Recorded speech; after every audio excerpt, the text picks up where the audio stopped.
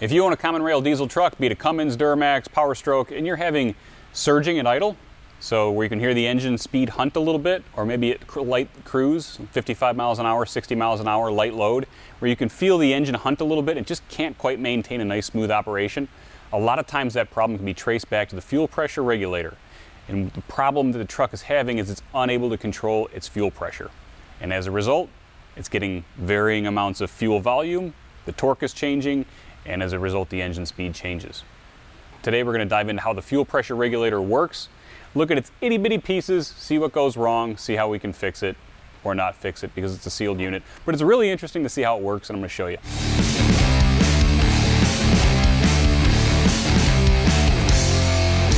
So first things first, I got a bunch of dead CP3s laying around here. So we took the regulators off of them and opened them up so we can see what's inside this thing and how it works. Because the first part of knowing how something failed is to know how it's supposed to work correctly. Okay, forgive me if I don't name all these parts right, but you'll get the picture. We have this end here that's pressed in to the housing. The housing is basically a solenoid. So if you look in the housing, you'll see an opening. On the end is a 2-wire plug. That plug just has 2 leads on it, okay? Inside that housing is coiled wire, and inside there drops this pintle piece. I'm not sure if that's the exact name of it, but resembles a pintle to me. And basically, when that coil is energized, it forces this pintle out. A good way to test and see if a regulator is remotely good is to put 12 volts to it briefly, not for a long time, and see if it clicks. If it clicks, it's good. It means the pintle system is moving, the slide is moving, the regulator is able to regulate fuel. If I take this new looking regulator, which I think is bad, and I hook wires up to it, and I put power to it, and I don't hear it click, that's a sure sign that the slide is not moving, the pintle is not moving. So for some reason, that pintle is stuck in the bore and the slide mechanism can't work, which means it's not going to be able to control fuel, which means most likely that regulator is going to be stuck at full rail pressure all the time. You'll know that because the truck will throw P0088 and will run extremely rough and sounds like it wants to come apart.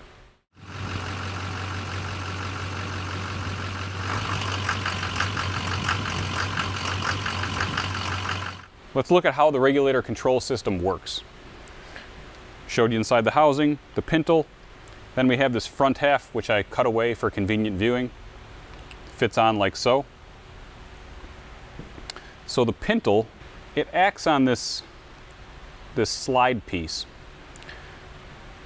Slide piece sits inside the end of the housing. Now we have fuel pressure that wants to come in this hole right here. So as that fuel pressure comes in, it's going to be its outflow is going to be regulated to these 4 holes on the outside of the regulator. So in the event that we put fuel pressure to this hole and there's no current, meaning the system's full open, we'd have full fuel flow outflow into the CP3 pump, meaning the pump can make the fullest pressure or move the most fuel volume possible, the most fuel mass. If we put 12 volts to it, that's idle, or that's closed. So that's the lowest fuel pressure, the lowest fuel flow we can possibly run. So it's kind of an upside down system in that way that it needs power in order to run less fuel. I cut this slide away because it's interesting to see how the fuel comes in the end here, goes inside the slide, which is held by a spring. And then the position of this slide really dictates how much fuel is allowed to flow through those 4 holes. Now the really neat thing about this slide is that they changed it from the different years.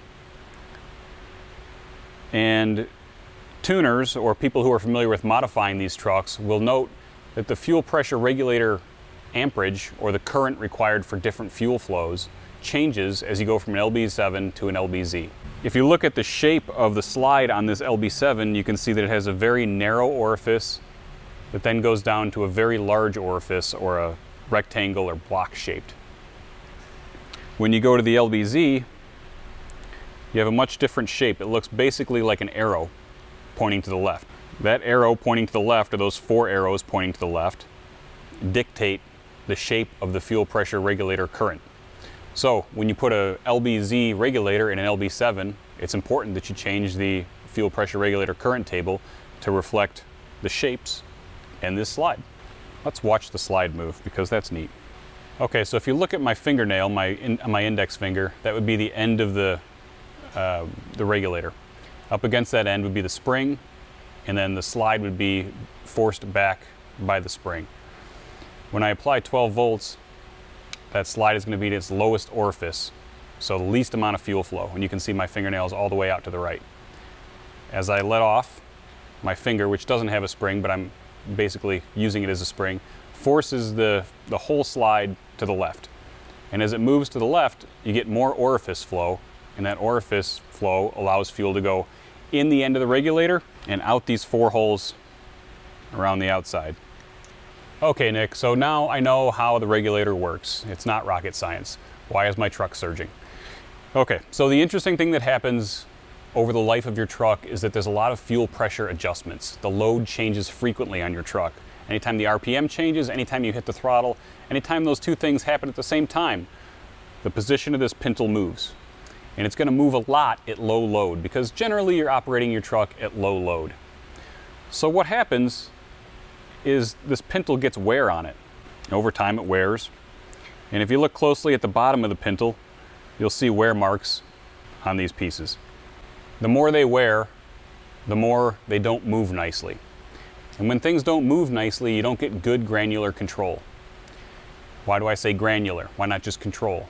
Well, you need the most granular control, the most intricate movement control at very low loads. Because remember, the difference between 10 horsepower and 13 horsepower is a lot different than the difference, is a lot larger than the difference between 130 horsepower and 140 horsepower. If your truck's making 150 horsepower and the fuel pressure pops a little bit and you make 145 or 150, that's not that big of a deal. You're probably not going to feel that. However, if you're calling for 15 horsepower and your truck jumps to 25 horsepower, that's a problem. You're going to feel that. That's going to be a surge, and if it does it continuously, because remember this system's on a PID control, meaning that it is constantly analyzing the actual fuel pressure compared to the desired and adjusting this. That PID control only works when you have smooth movement. So if you overshoot too far one way, you're going to generally overshoot too far the other way if the system is out of calibration. And it's going to be out of calibration if you have sticky parts. How else can this happen? You get bad fuel, you park the truck for 2 years and don't drive it, and the fuel degrades in the regulator. All these things we've seen have led to poor regulator performance of one aspect or another. Now, a lot of times the regulator will get stuck in the full on position, and in that case, when you first start the truck, you'll immediately notice that the fuel pressure is way too high. You'll feel it lope extremely hard. The truck will feel like it's working way too hard. A lot of rattle, a lot of pinging, a lot of engine noise.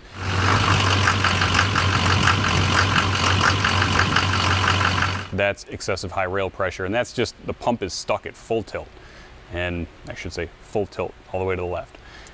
In that case, the regulator is bad, of course. Now, sometimes you can get around the surge by putting 2-stroke oil in the fuel, transmission fluid in the fuel, some sort of lubricity enhancer, and what that's going to do is free up the regulator pintle in its bore a little bit, allow that slide to move a little more freely. As long as that slide can move freely, we have good fuel control and we can mitigate that surge. Ultimately, what's going to happen is the regulator is going to degrade to a point where you're going to lose control completely and have to replace it. Now, there's one last scenario where you might encounter surge, and that's when you first install a low pressure lift pump, like a supplemental pump. Call it a Fast 165 titanium, which is what we sell, or anything in the low side of the system that's going to increase the fuel flow on the low side of the system and add fuel pressure. Occasionally, we see guys put a pump on the low side of the system that's too large for the high side of the system, or too high a pressure. So on an LB7, for instance, there's a 8 to 12 psi is the desired low end pressure. If you put a pump on that side, on the low side of the system, that gives you 25 pounds of pressure. When that pintle goes to move the slide against the spring all the way to the right, it can't hold it there. And what happens is the combination of the spring and the high fuel pressure pushes that slide open, and you lose control of rail pressure. And what you'll see is rail pressure will creep from desired, which might be 5,000 psi, up to 8,000, 10,000, 12,000 PSI. It might keep climbing. You might see it especially when you're off the throttle coasting, where engine speed's a little bit higher and fuel demand is extremely low. In that situation, you're going to want to check your low side fuel rail pressure, make sure that it's within spec. Again, 8 to 12 PSI on an LB7, LBZ LOY, 20 PSI on a Cummins, or consult whoever you bought the pump from and get their recommended fuel pressure. Long story short, as long as you have good low side pressure and a good performing regulator, you should be able to get away from that surge at low load and idle. If you're watching this video and you think, hey, I have this problem, I'm going to call these guys and see if I can get them to help me. I'll stop you right there and tell you we're probably just going to sell you a regulator and tell you to put it in the truck, or we're going to tell you to check your low side pressure. If you have found this video helpful, please click the subscribe button. It's hot. I worked hard to get these all apart. Give me something, man. Help me out. I'm Priegnitz. This is Diesel Insights. We'll see you on the next one.